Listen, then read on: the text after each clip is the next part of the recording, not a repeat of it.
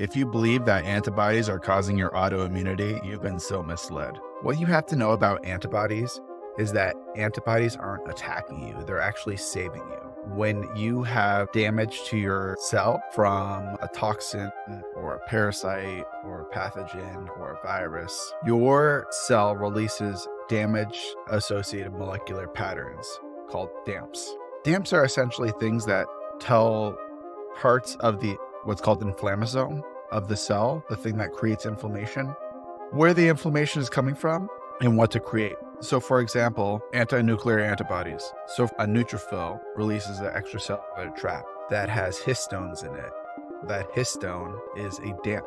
If that histone attaches to another cell's receptor's DAMP receptor, that will cause that cell to release inflammatory mediators so they can all communicate. What antibodies are the body's cleanup system for those excess histones. So those neutrophils, they also release mitochondrial DNA, or they'll release their nucleus. Mitochondrial DNA, anti-mitochondrial antibodies. Their nucleus, anti-nuclear antibodies. You know how many people have a high ANA after an infection? Well, that's a neutrophilic problem. So antibodies are not autoimmunity. Your adaptive immune system is not trying to attack you. Your system is under attack, and those antibodies are the cleanup system.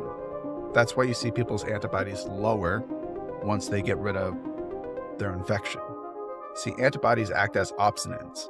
Opsonins are things the immune system uses to stick to what it needs to eat. Your innate immune system cleans up things through what's called phagocytosis, which is eating things. They can eat microbes or they could eat your own damage from your cells. Those antibodies act as opsonins. Your body, to clean up DAMPs, releases antibodies. So the damage-associated molecular pattern binds to the antibody, and that pair is an electrostatic signal for a phagocyte, like a macrophage, to eat that up. Antibodies are just your cleanup system. You don't have autoimmunity. What the hell does autoimmune even mean now?